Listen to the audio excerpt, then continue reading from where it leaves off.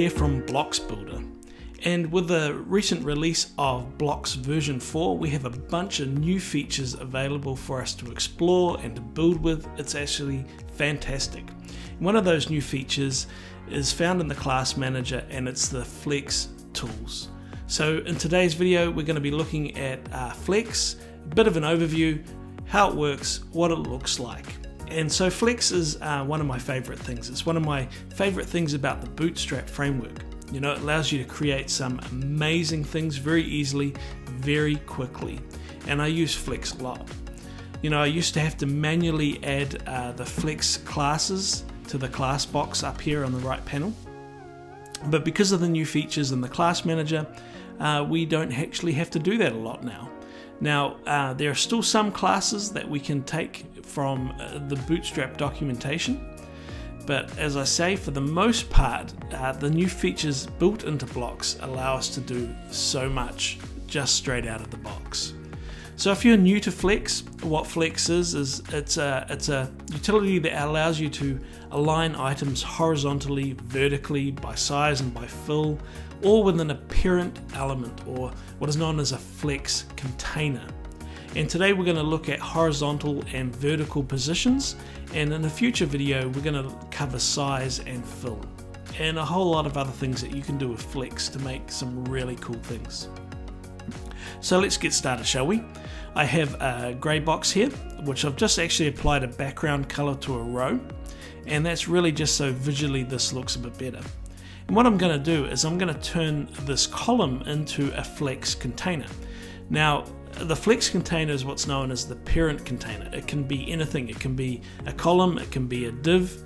It's whatever is wrapping around your elements that you're manipulating. So I'm going to choose this column as my Flex container, and inside this column I have 4 cards that are going to be what is known as my children elements or child elements. So as you can see, actually another neat feature of Blocs 4 is that we can turn different layers off in our layer tree. And so you can't see my cards on the canvas at the moment, but if I hover over a layer, you'll see an eye icon appear on the right hand side. We can click that eye to hide and make visible different layers. It's very cool. Okay, so we have our 4 cards. Each of these cards I've already know the class for. It's set at 100 pixels by 100 pixels to make them square, and I have a border on it and a bit of a radius. So what we're going to do actually first is I'm going to give each one of these borders a unique color. And these classes I'm putting on here aren't fancy. All they are defining is the color of the border. There we go. So that looks a little bit prettier. Next thing we want to do is actually set a custom class on our Flex container. So as I said, I'm going to use the column, and I'm going to give it a class called box wrapper, and I'm going to use that as my Flex container. Right, so I'm going to bring up my box wrapper in the class editor. One thing I'm going to do actually is set the height to 700 pixels, so we have a bit of room to play with. And now this becomes our playground within this container here for our items. So within this container we can move these items around.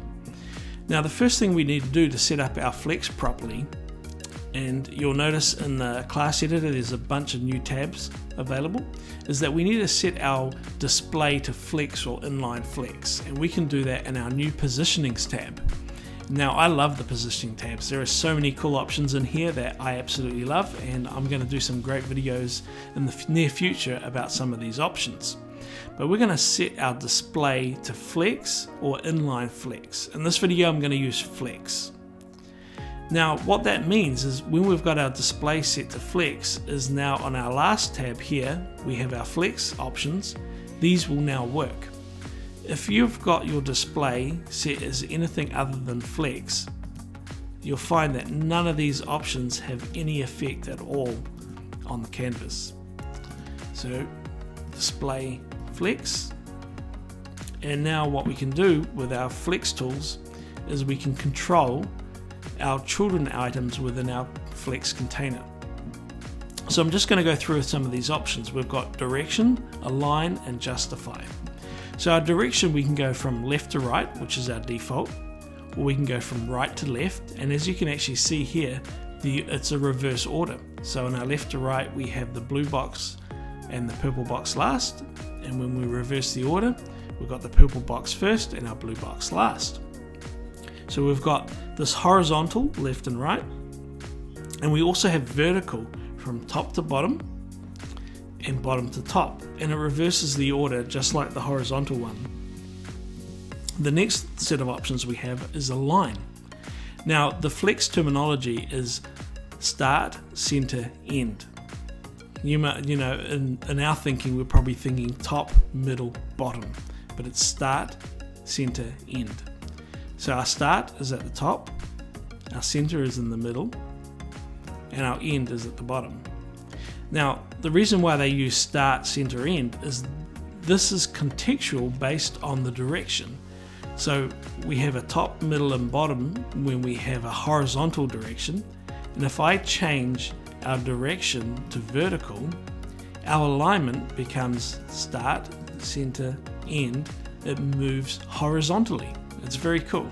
So if your direction is horizontal, your alignment is vertical. And if your direction is vertical, your alignment is horizontal. Right, the next option that we have is justify. We can justify to the left, the center, or the right, just like with text. But we have another couple of options, which is a justify space, and we have around, space around. So we've got space, and you can see that takes your child items right to the boundaries on the left and the right here, and evenly spaces them. And then the around one, around space, gives us the spacing at the beginning and the end, which I think is 50% of the spacing in between our items. That's very cool. The next option we have for manipulating our items is wrap. Now, wrapping isn't going to work so well if we've got our cards this small. So what I'm going to do is I'm just going to change our card size, bring up the card class. I'm just going to change the width to 300 and the height to 300. Now you'll find that these are getting squished up inside our container. So I'm just going to set a minimum width and a minimum height of 300 so that they stay true to their square shape. Now you can see it overflows outside of our flex container. Now we can do a couple of things here. We can use our flex container class that we set up, our box wrapper, and we could, under the positioning options, we could change our overflow to hidden, which means anything outside of our flex container is hidden. We can do another option called scroll, and now if we preview this, we're actually able to scroll anything that goes outside of our container. But what we're going to do here is use the wrapping option. So I'm going to turn our overflow to nothing, unset that, come back to our flex classes, and I'm going to use the wrapping option. Now the default is no wrap. We can have our standard wrap and our reversed wrap. Now it's interesting to point out that your reversed wrap actually just changes the rows. So in this case we've got blue, green, orange, and the next row we have purple.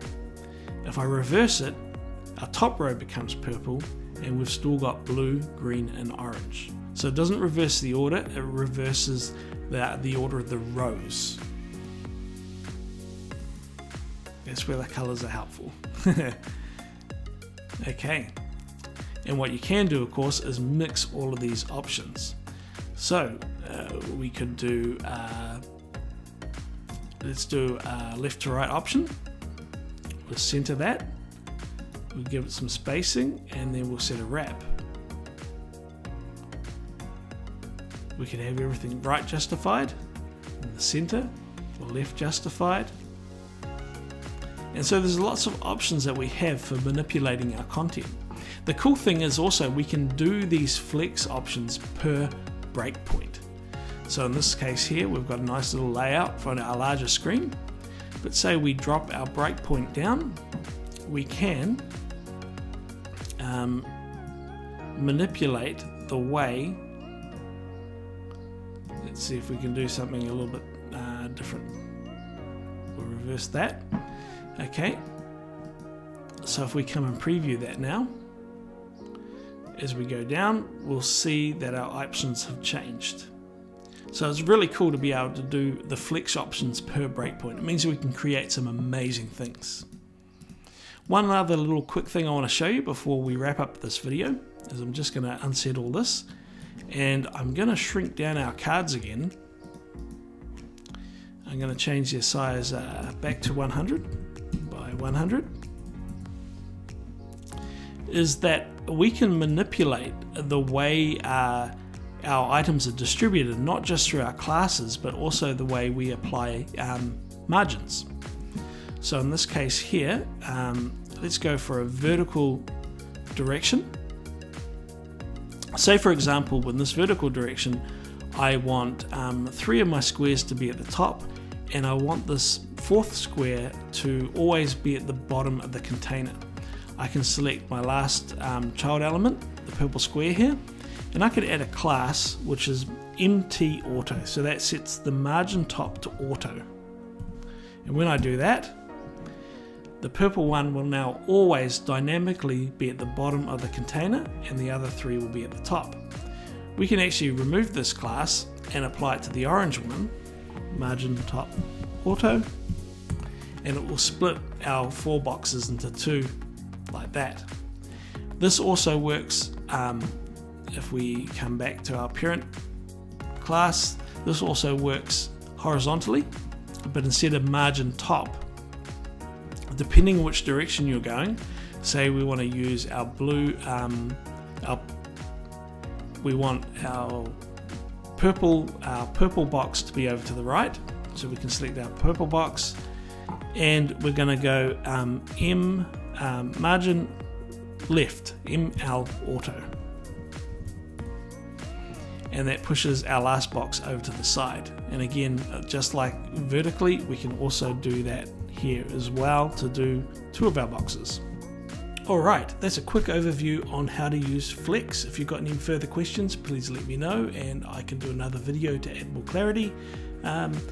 Take care, have a fantastic day.